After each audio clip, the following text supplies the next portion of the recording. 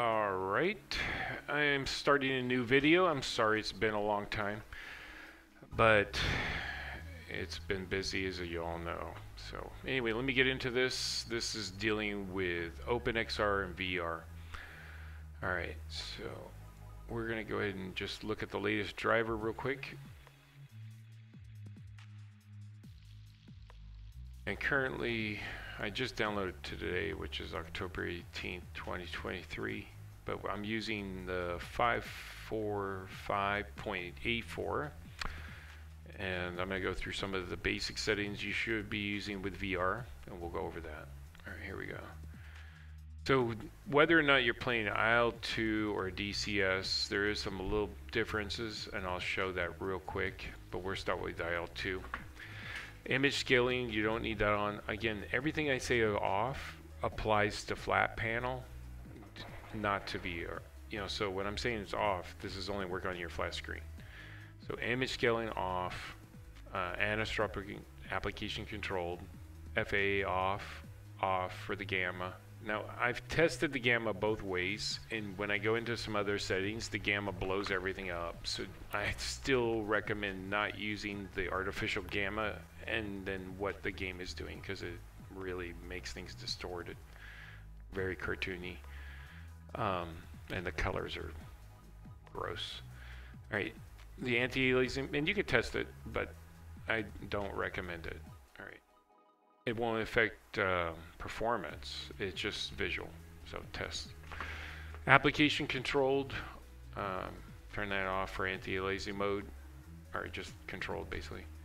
Transparency is off on the background, again flat panel. Use all, make sure you set it, and this I just downloaded, so I'm double checking as we do it, and it changed that. So off on the maintenance, low latency, again flat panel. Max frame rate flat panel. It doesn't matter what you pick on the technology. It's it doesn't matter because it's not. You turn your monitor off, it really won't matter. In fact, I'll just set it to fixed because I don't use the monitor. Multi-frame off, and GL just do auto and don't use global. Just set it. Nvidia, set that normal for the power, only if you're overclocking. If you're not, then just go ahead and bump it up, because you should be overclocking it to prevent the card from artificially downclocking the game when it detects a high heat. And they set the heat pretty low, and when you're stressing the card for VR, you're gonna want to reach the top limits of the heat that it allows, so you don't get the down throttling, and that causes a lot of stutter and issues in the game, and then even crashes. So I recommend, right now I'll show you what I'm using, and it's very important you get right from their website, because some jerks were putting viruses in the program and loading it up. So only get it from MSI. Go to their website, make sure it's official MSI website, and don't just Google and click. Anyway, so once you get that, you can go in, and it has this auto overclock feature. When you turn it on and you start it, and I'm not going to do that because I don't want to lock everything up, you just make sure everything's off. Have your VR running or anything, just the basic, this program, let it do its testing, and it'll automatically give you a nice curve. So here's one I had done earlier. I'll run it again later, but it's giving me a plus 200 memory, and the curve it automatically did. And I set the power limit to the maximum, without blowing it up. Now remember, that's just the factory default max, not override clocking. You're not trying to break world records. It's just telling the card it can go full speed without downclocking, and don't go over 88, so then you damage it. But I don't recommend leaving this on 24/7, because why do you need to run your car at NASCAR speeds when you're just surfing email? So don't do that. The system should not overclock it all the time, but I don't like giving it access to maximum power and temp when I'm doing stuff, and maybe I get a glitch in the system and I don't want to crash my computer, so I don't do that, just to avoid it, just for safety practices. And I'll apply it. I'm actually reset, and that's what I do after I'm done flying. So I would just pick the save after I did it, I would apply it, and then when I'm done I would reset after I'm done flying, and then I just shut it down. You don't close it, because if you close it then it doesn't go up. You have to restart the computer or restart the program and it will reload, but depends on the settings. And there's a lot of good things in this program besides the overclocking. It gives you the monitoring, so you can see where your cores are at, how much usage, and the temperatures, and if you're getting a crazy spike or something. And I did this when I put the liquid cooling on my CPU, because I wanted to make sure I wasn't spiking or having any issues, and it shows me all of that, so that's nice. So not just the GPU, I can go down to the CPU and I can see my average temps, which is, I have liquid cool, so I can keep it pretty good, and go from there. All right, so I'll be putting cuts and edits in this, but for people wanting to understand that and maybe don't understand, that's a good one to review, and if you have any questions, let me know. But if you know that, skip ahead. Most everything else is going to stay the same in the previous videos. I think the only main thing you need to do is make sure the vertical is off. That's a big one. And back to where it was before I lost my thought. Sorry. All right, off, all, low latency off, fixed. Okay, that's where I was. All right, and we did that. Normal, there we are. Application controlled on the refresh. I just have multiple errors, don't matter. Allow, high quality. Now, it defaults quality, so always bump it up. Now, if you have an old system, 2080s or whatever, go back to my old videos, stick with that. This is mainly focusing on the 4080 and better. 3090s do qualify for this because they're still monsters and they're good. And they can do all of this because they have the VRAM. So high quality gives you the best quality in the game, makes it 4K. You can't get it without that. Optimization, I turn that off. That causes a lot of artifacting in the game. In fact, you don't want any of these optimizations unless you have an older card and you're trying to get more FPS. That's the way to go. Threaded auto, triple. Now on DCS, the only difference will be on for threaded optimization. I didn't do auto. It just works with it on. Doesn't seem to do anything for IL2. Off, 1, and then auto. Make sure it's set and save, apply, boom. And I'll have to do that for DCS, but I'm not going to go through everything, but I will show you how, because when I downloaded the new driver today, it swapped it. So let me get into that. All right, so here on the DCS, I did pretty much the same thing. I don't, what was on? I see when it downloaded, it just switched a lot of my stuff, so I'll go through it later. But the only difference is I have the threaded optimization on. Again, everything else was the same. All right, let me get out of this. I'm not gonna fly DCS right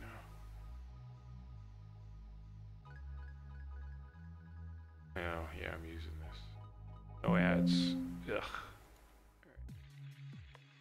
All right, now I'm going to get into the config, and we'll need to jump back and forth once you get into the next step, which is the oversampling, which you can do with the better cards. And I'm not having any problems, and then the clarity is just wow. It really makes the game pop. All right, everything will be the same, and I'll post this. I needed to fix this because I didn't change it. It needs to be the same number. And I found some issues with that. I noticed it earlier.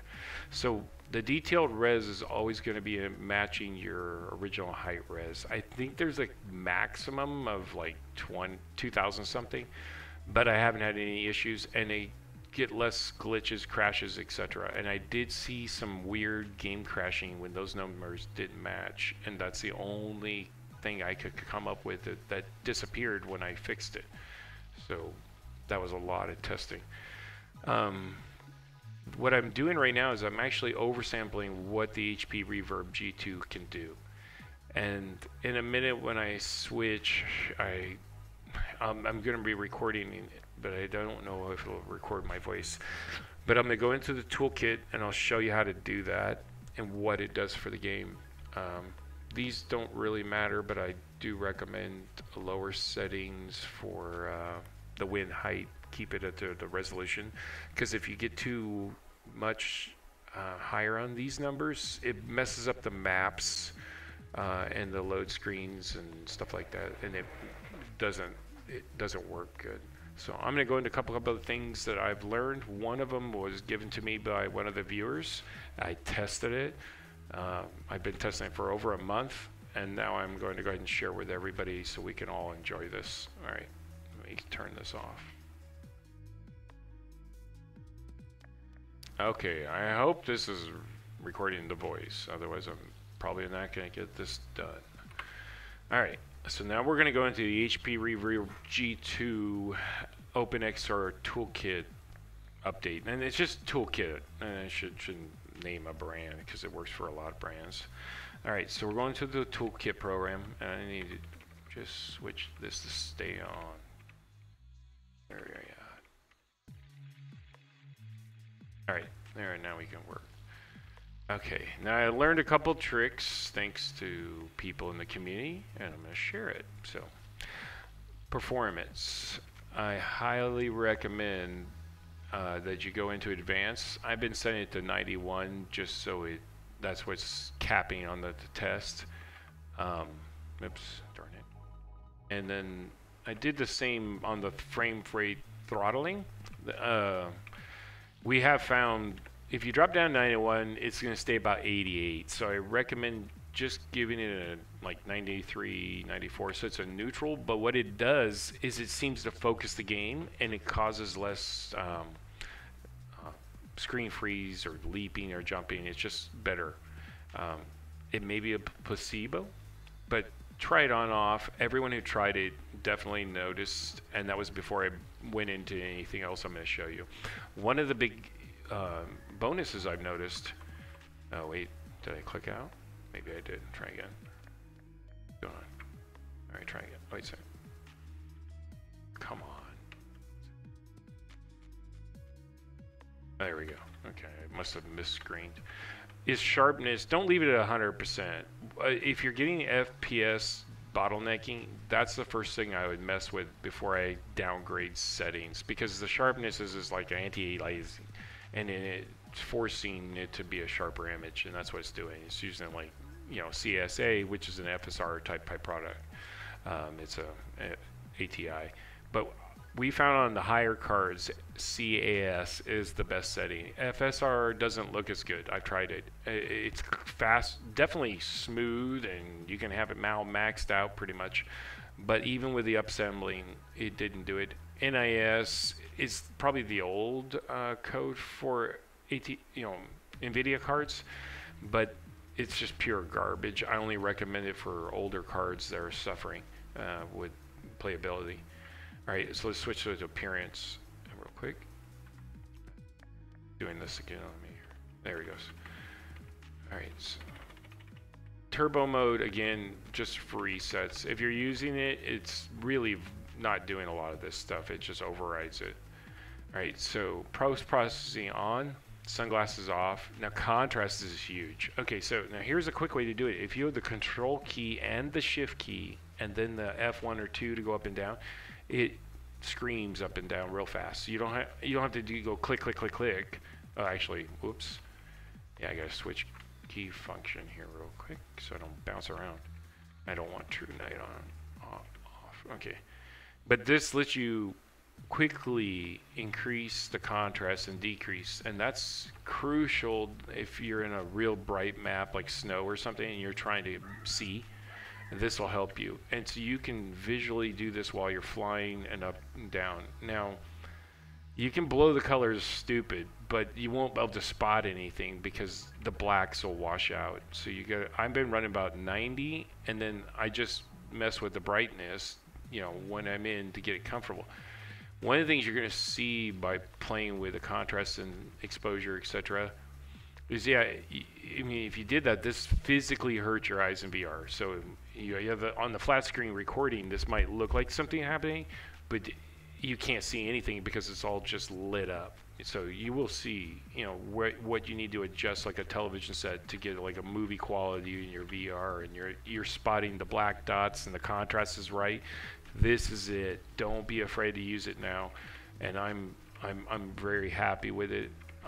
You can change the saturation. It doesn't look good on this too, but in the VR it's different. So you have to mess with it. I mean, I can just mess with it right now, and it won't matter because I'm gonna tune it in just like I'm watching a movie, and I want to watch Star Wars, so it's all black. So I'm gonna change settings, but then I'm gonna put on like some movie in the Lawrence of Arabia, and they want to redo the contrast because it's gonna be washed out. So there's a lot of little things you can do. Vibrance I don't really use because it's a dark map. It makes the lights pop like a real headlight, and that's about it. Building fires, stuff like that, look a little more vibrant, but in the daylight it just washes your colors and it's garbage. It makes the sun ridiculous. So catch 22. Don't look at the sun, you're fine. In the game it's almost like the real thing. Highlights turn down to 99.9. That helps with that artifacting a little bit. You can down a little more if you're getting some effects, but that will help. I found turning the shadow on dropped FPS because it made the shadows a little too dark, and maybe added some layers to it or something. Also, it made it hard, almost impossible to spot planes in certain areas. Sorry for the pop. Let me move my mic. Sorry. Okay, maybe do that. All right, world scale. I'm using anywhere from 200 to 195. I might down it on some of the Russian planes and the smaller planes like the 109 because it's a smaller cockpit and I want it to be proportional. But for the 190s and the other planes, I just find it more realistic to be able to move my head around, lean over and look over my shoulder and be in the aircraft versus being like a giant bobblehead smashed into the cockpit with limited movement, like my head smashing the window when you try to turn. That fixes all of it. The rule of thumb is really the size of the gauges. Look one up for the particular plane you're flying on online and see a photograph of those gauges, real size, and then compare it hopefully with somebody standing next to it with their hand or something. But that's what I did with a lot of the planes. You can find a lot of references, and that'll help you. You don't want to go too big because it's just, you're swimming, and then you don't get as much field because you're shrinking your field of view when you do it. So you lose a little, field of view. Duh. All right, next. Systems, this is the magic. All right, so we're overriding with CSA. You can do it with FSR and NIS. I'm upsampling. Rather than going to the default factory, I'm just bumping it up a little bit, and it finds that I don't think the CSA was actually doing anything unless you up the resolution or down the resolution on the override, because according to the references on the website, you need to do something. And on the FSR and NIS, you can downscale. Well, CSA is kind of built in for the Microsoft Flight Simmers, but it works really good on DCS, and it works really good for IL2. For the higher end cards. I don't know about ATI, so I'd like to hear about the higher end ATI cards. How you're doing anything that's equivalent to a 4080 should do it, or 3090 in that realm. But if it's down to the 3080s, be careful. It's going to ruin the experience. And I really want to stress the FPS. You really need to make sure that's staying around 90. Don't let it drop. I mean, the lowest I might see in a really overpopulated area is in the 70s. I've seen it get down to 65 because of ground explosion bombs going off, but it didn't stutter. it was smooth, and if I wasn't looking at the FPS, I wouldn't have noticed at the time, and I just happened to glance at it and noticed that it was lower, and I was shocked that it wasn't affecting gameplay. So do that, and you'll have to do a restart when you do. Don't go too much, but here's the trick. The 4080 guys might be able to go, not 4080, but the 4090 might be able to go higher, and even the later 5000 series, I don't know yet when that comes out. So you can adjust that. You just go down and, you know, bump it up. You could probably go, you know, a little bit higher upscaling with the higher cards, but watch the temperature of your headset. You know, feel the front portion where the connection is, and if it starts to get really hot, I don't recommend doing that, because you might be overstressing the monitor by upraising, you know, resolution. And you can do that with a lot of monitors, but the interesting with VR is it doesn't pinch the image. It actually focuses it in. And if you notice in IL2 and even DCS, DCS is better in the focusing, honestly. But IL2, there was a focus issue, and you would have a difficult time, you know, focusing on distant objects, seeing distances, and you'd miss a lot of shots because your eyes weren't even synchronizing properly for some reason. Red, blue, green, play with that. This is my current settings. I do recommend it. You can go up and down like a TV.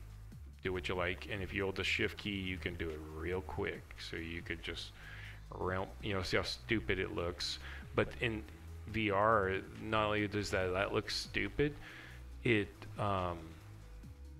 unplayable. You can't spot anything because everything is one color. It's muted. It's garbage. And the black needs green, you know, if you know how primary colors work. But anyway, all right. So let's go back up, because you can't make colors without these three. I think yellow is neutral, like white. All right. Anyway, I'll play with that letter. Oh, there it goes. Magic. All right. Last, let me close this. So that was all the updates to Toolkit. They haven't had a major update, but those settings are phenomenal when you get into game, and it doesn't look grainy like this on the display, because I'm, you know, doing the Windows mixed reality thing. All right, get out of this. All right, so this is what I want to show is the headroom. When you're in game, when I'm doing the upscaling, which I'll load the game real quick, this number here doesn't dip down below 20%, and my numbers are staying in the low 7s, where before this was like 11 or 12. So I actually got a performance bump doing this, so FYI. All right, let's load a game real quick, just to show that. Quick mission. I'm not gonna fly, I'm just gonna edit it for visual purposes, because there's a couple setting things I gotta show you. All right, this is part 3 of the video, and I'll tag it, and this is the big one that will see what works for you, but we're gonna be using the world scale view, which they call IPD for VR in IL2 to get this effect. And while this is loading, I'll explain it. So you can kind of see a slight curving in this image on the flat screen. All right, that's happening because of the VR, you know, way it does it. So let me get out of this tab. All right, so we have this. Oh wait, I gotta load. Start. Yeah, this will take a second. So now the game's loaded. All right. All right, so in here, the headroom is, you know, you can see 35, 23. Look at how low numbers are. And once I hit pause and just go ahead and, oh, I gotta go back to the game. Boom. All right. So once I hit pause, and I'm just gonna try send. All right. I had a game crash, but anyway. All right, back to where I was. Here's the headroom. That's what you should be seeing. My numbers are better. I don't get that binding issue when I'm not recording. That's all that. It looks a million times better. In fact, I'm going to tab out and kind of show me miniaturize. But before we do that, let me center, because this is the part of the video that crashed on me. That's what it looks like in game. That good. It's really nice. All right, center. Maybe it'll work. Yeah, because you can't see. Yeah, here we do it. So on this part, we're going to show you the IPD. So I found with the IPD, you can shift it left and right.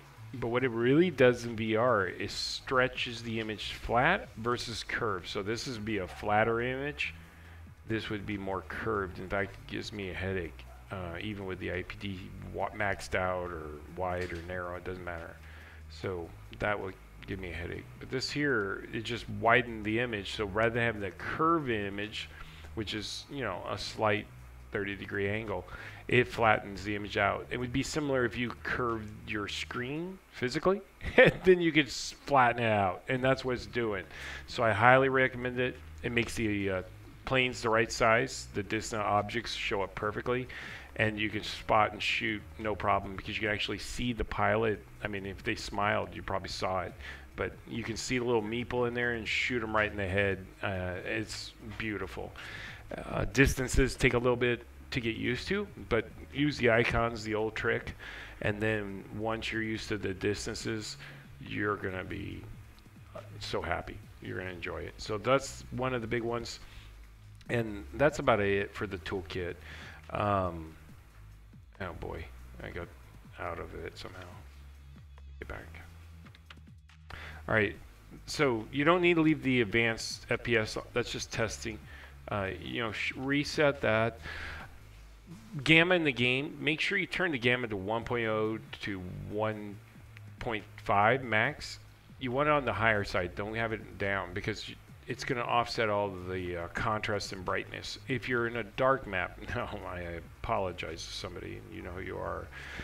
I was flying in a dark map, and I couldn't see anything, and I was so frustrated. No matter how much I turned the gamma, I was blind. The in-game brightness, you know, really was what I should have been messing with on the dark map, and I just bumped that up, and boom, I could see. And in a dark map, it doesn't look like this washed out, believe me. So you'll be able to get that correct with the contrast. You'll have to play with it, tone it in like a movie, and enjoy it. Overall, yeah, let me know what you guys think. Especially recommended, again, high-end cards only.